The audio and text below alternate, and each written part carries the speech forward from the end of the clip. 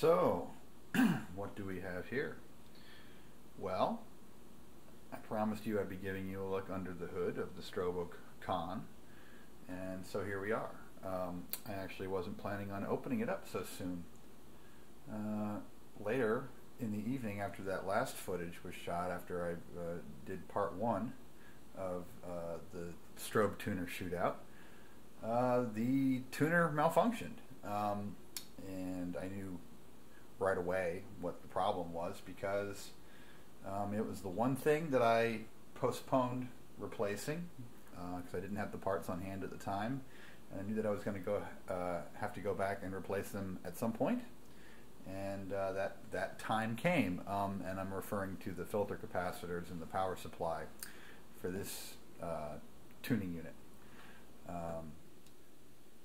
I've already done the filter supply, the power supply filter capacitors in the scanning unit. So at this point, this thing is pretty much complete. But anyway, so while I've got the thing open, let's talk about it. So I told you there was a huge tuning fork in there, and here it is. These are the two tines of the fork, and you can see the fork runs all the way from here all the way to here at the back end of it, where it is bolted with 4 heavy-duty Allen screws to the frame. The pitch adjustment here works by sliding these two weights up and down the length of the tuning fork. The further out you slide the weights, the more apparent mass moves towards the end of the fork, and the pitch will lower. And likewise, if you slide the weights this way, the pitch will raise. It very much works like a trombone in that sense. Not quite the same principle, because we're talking about, pipe length versus sliding mass, but you get the idea. So how does the tuning fork work? I mean, it's like, most tuning forks, you strike them and they ring for a while and they stop. So how does this tuning fork just go? So the answer is right here. You see these two coils, and what these two coils do is they drive the tuning fork. The tuning fork is made of an alloy that Conn refers to as Connivar. C-O-N-N-I-V-A-R. If anybody has any information on this alloy, I'd love to hear it, because I've looked around, I've searched the internet, and I can't find anything mentioned about it other than in Conn's sales literature. So obviously, because this thing is driven electromagnetically, the whatever it is in that alloy, I'm touching a magnetic screwdriver to this very gently, and you can see that yes, this metal does in fact have some magnetic properties. I'm curious as to what is the component in there that does that. From the look of it, then the color of this thing, I would suspect there would be some nickel in there, but I don't know. That's just a wild guess. Anyway, so these two coils, one for each tine, drive the tuning fork. And these two coils here, sandwiched in between them, they listen to the fork. So you can think of those kind of like guitar pickups, or like a tape. Actually, a good analogy would be like a tape head on a tape deck. So that's kind of, very, very fine wire, many, many, many turns. It's a pickup.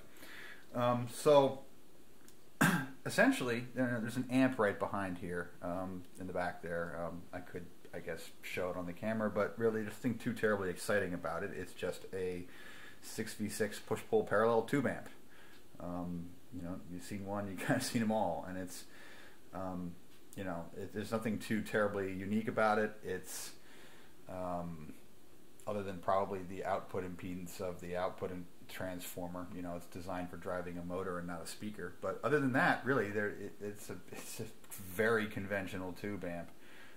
No tight tolerances or anything fancy. But the funny thing about it is this thing is just wildly loose tolerances everywhere throughout the circuit.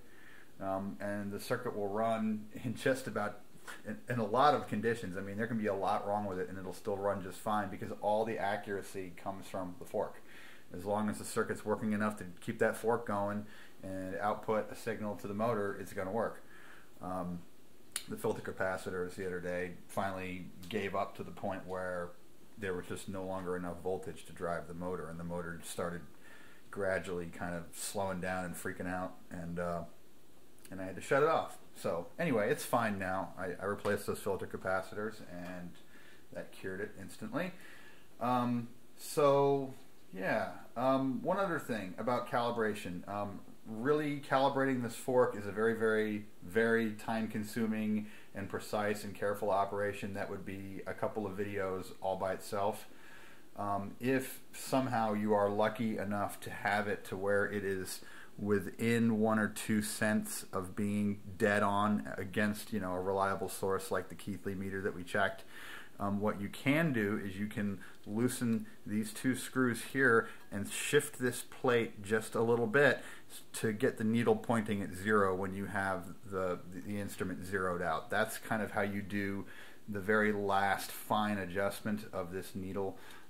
Before you do that, though, you want to make sure that there's no play in this needle. If it has any play in it at all, then of course the accuracy of the reading will be affected. There are lots of things that typically need to be done inside this knob thing. It's several stacks of washers and you know, cogs and stuff that are on a shaft, and they need to be greased and they need to be smooth and not binding. If when you turn this knob there's any binding at all, any sticking, and it goes kick, kick, kick, kick, you know, like something like that, then this mechanism is probably where the problem is going to be. It needs to be taken apart completely, cleaned, lubricated, and put back together. If you do that, be very careful with these bands not to damage the copper bands. Yeah, so again, I would cover that more in an advanced restoration video. But just know that if you're getting binding in this mechanism, you're never really going to get the thing zeroed out. It's pretty much impossible to feather it into the kind of stability that we were showing in the last video if this thing is binding at all. Another thing that deteriorates is these rubber washers that shock mount the unit to the frame. Those were all made out of a very soft, gummy latex, and they were crumbling apart. These washers I put on here are considerably harder, and I was frankly worried that they wouldn't give the kind of isolation that the softer ones do, but they seem to be working fine. I don't seem to be having any problems with those. So, well, let's turn the unit on, and let's take a look at the fork in action. I'd be very surprised if the camera picks up any motion of the fork. It's visible to the naked eye, but you don't really see it moving. It just kind of looks blurry. It's strange. You look at it and you feel like your eyes are not focusing. But anyway, here we go. Let's fire it up.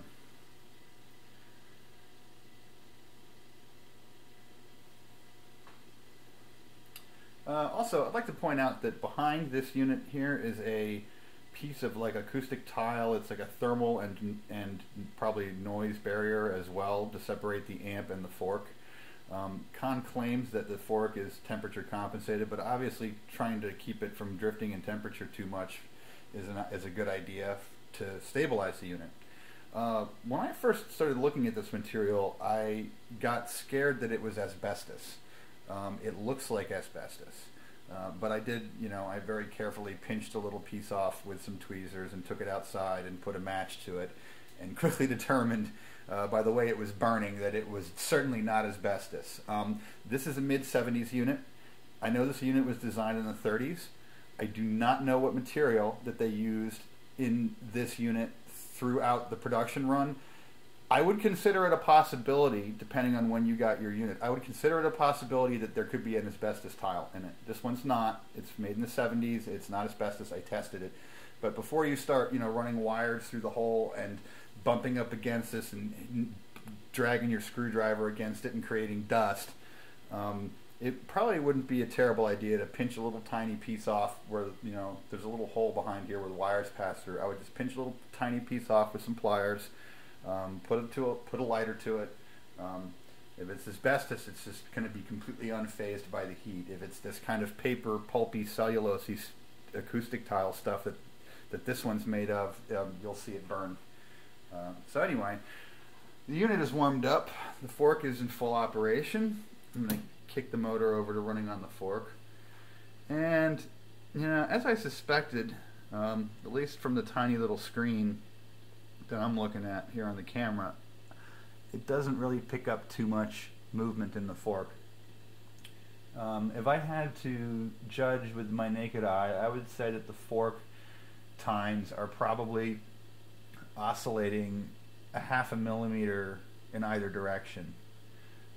You know, so maybe close to a millimeter of total deflection, or maybe not quite that much. It's visible, but it just looks blurry. And again, to make the pitch lower, we just slide them this way, and to raise it, we slide the weights that way. It couldn't be simpler. But for this to have the kind of stability and accuracy that we were talking about, this all has to be tight. You know, you can't have any looseness in screw. You can't have any kind of play in this thing.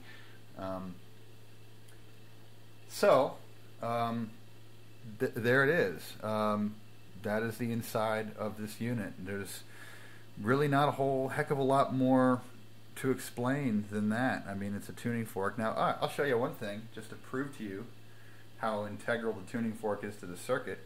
If I stop this tuning fork with my fingers, the motor will just instantly stop. So let's do that. Probably not the greatest thing to do to it. It's probably not kind to the motor, but you know, intermittently it's not going to hurt it. So here we go. Yeah, so you see what I did there? I grabbed the fork and the motor just instantly stopped, and in order to kind of put that test to an end and not, you know, harm any part of the circuit, I just gave the fork a quick tap to get it going again. And yeah, so that's pretty much it. Oh, one thing I would point out here is this little calibration sticker I put on there about a little over a year ago. I had it out to 55.000 hertz as measured on the Keithley, and when it got to thermal stability, the drift was within the margin of plus or minus 0.003 hertz.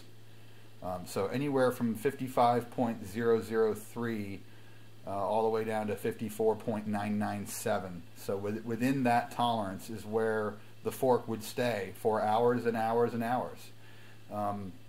It took several months, at least a couple of months of trial and error and allowing the thing to run for hours to reach stability and kind of break in, and then make tiny little adjustments and then allow it to break in some more before it finally stabilized out and I was able to get it out to this kind of accuracy.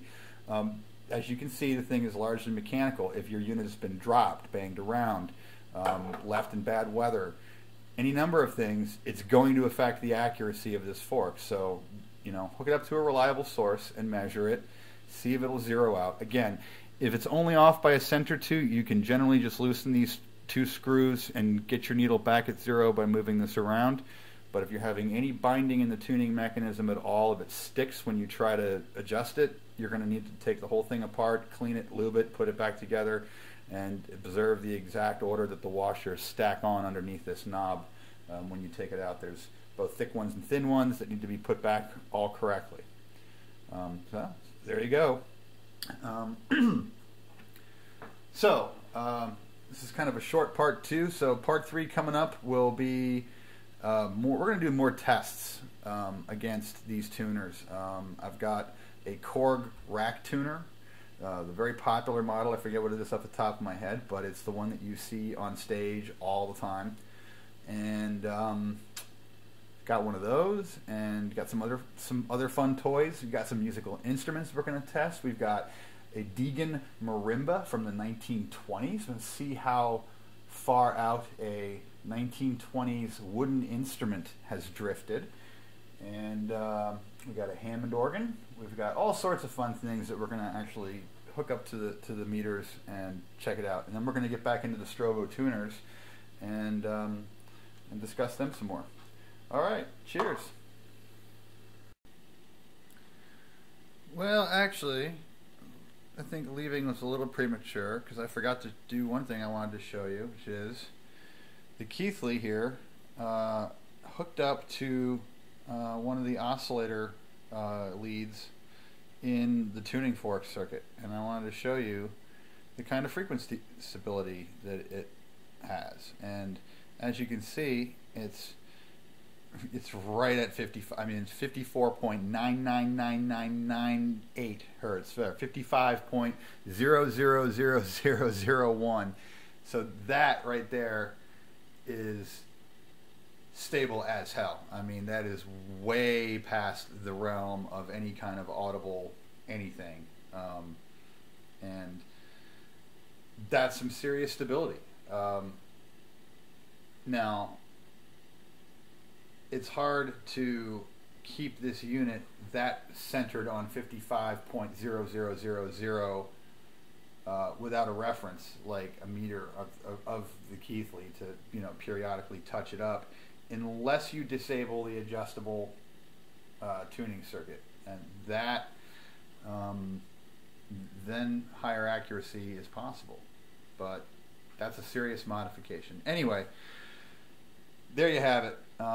There is the frequency output from the oscillator, and as you can see, it is with 5 decimal places past 55 there, that it is 3 decimals of zeros. So depending on temperature and warming up, I am comfortable that it will stay within plus or minus 0.003, and might even stay tighter than that. All right, this is Goodbye for Real on episode number 2.